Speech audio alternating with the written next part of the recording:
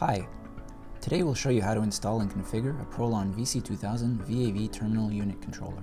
The ProLon VC2000 is specially designed for VAV terminal unit applications. Its powerful built-in actuator and full complement of inputs and outputs make it a fully integrated solution for VAV or VVT applications. In today's video, we'll see how to set up a VC2000 for automatic heating and cooling changeover using a duct temperature sensor, and also how to set up terminal heating. The VC2000 uses a highly sophisticated built-in Bailey-Moe actuator, which makes its installation quick and easy. Before setting up, validate the damper opening direction of the terminal unit by looking at the mark on the end of the damper shaft. Make sure the damper is fully closed before proceeding. Next, ensure that the VC2000's mounting clamp is also in the closed position and matches the opening direction of the damper.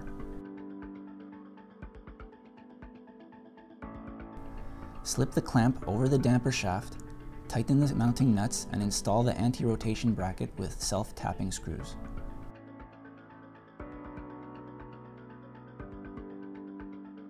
While pressing the clutch button on the front of the VC2000, make sure the clamp and damper assembly move freely over the entire span of the damper rotation. If needed, use the end stoppers to limit the actuator's travel so it matches that of the damper blade.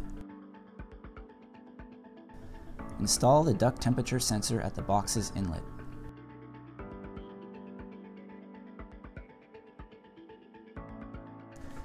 Now wire the duct sensor to the analog input on terminals 13 and 14.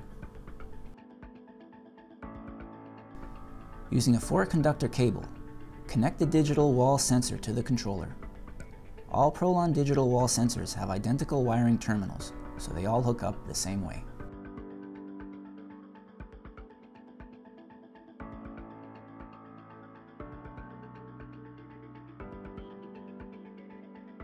The easiest way to wire the sensor is by removing the front plate from its mounting base and then pulling off the 4-pin connector itself.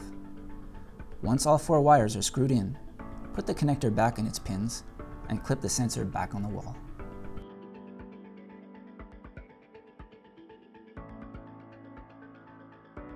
If the VC2000 controls any terminal heating equipment, make sure to connect it to the appropriate output.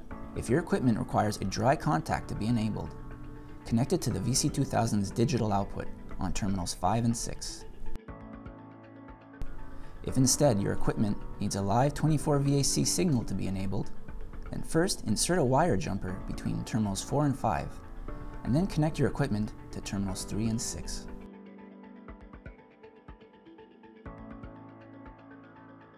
Finally, if your equipment requires a modulating 0 to 10 VDC signal, connect it on the VC2000's analog output on terminals 7 and 8.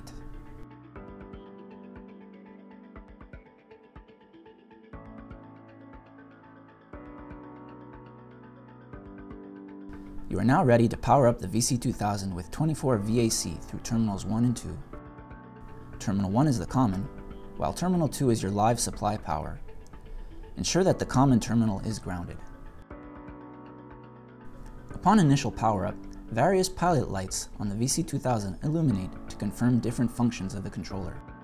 The blue power and heartbeat lights confirm normal operation.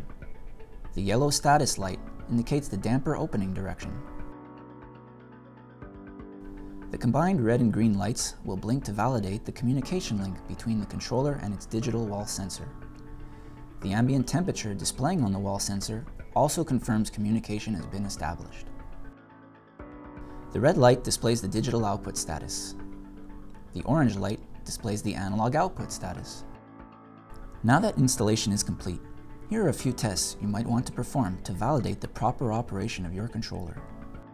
Check that the opening direction of the damper blade is the same as the controller's.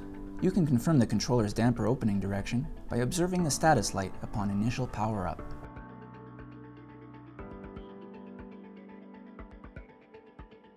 Should the actuator open in the wrong direction, here's how you invert it.